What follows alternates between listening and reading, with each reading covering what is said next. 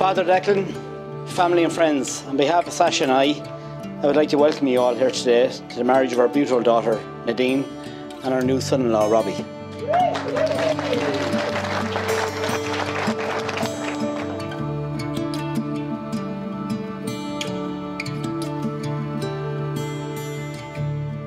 Nadine, it's been an honour and a privilege to walk you up the aisle today.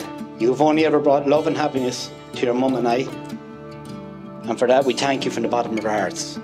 It's been a joy to watch you develop into the very beautiful, clever, compassionate, loving daughter, sister, mother, and now wife. I am one proud dad, and I love you so much.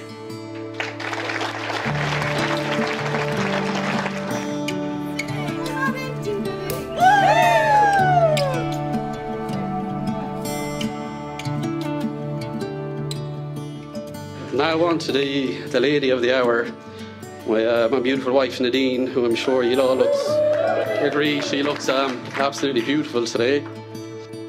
Not many people get to say that they're marrying not only the love of their lives but their best friend as well, but I'm one of the lucky ones. You're the glue that holds our little family together, and I can't wait to spend the rest of my life making memories with you and Ollie.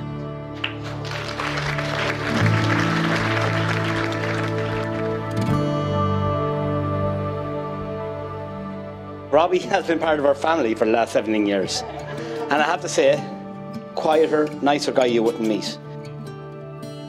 Robbie, if you're half as good a husband as you are a dad to Ollie, you'll have no worries. You're dearer you ever made.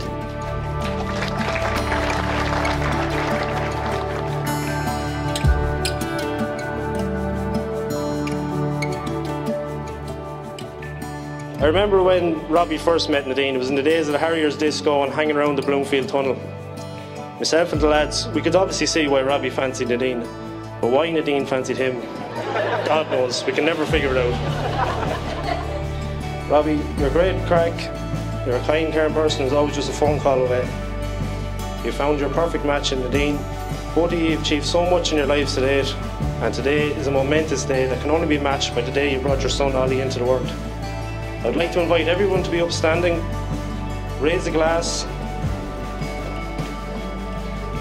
to Robbie and Nadine, wishing you both a lifetime of happiness together. To Robbie and Nadine.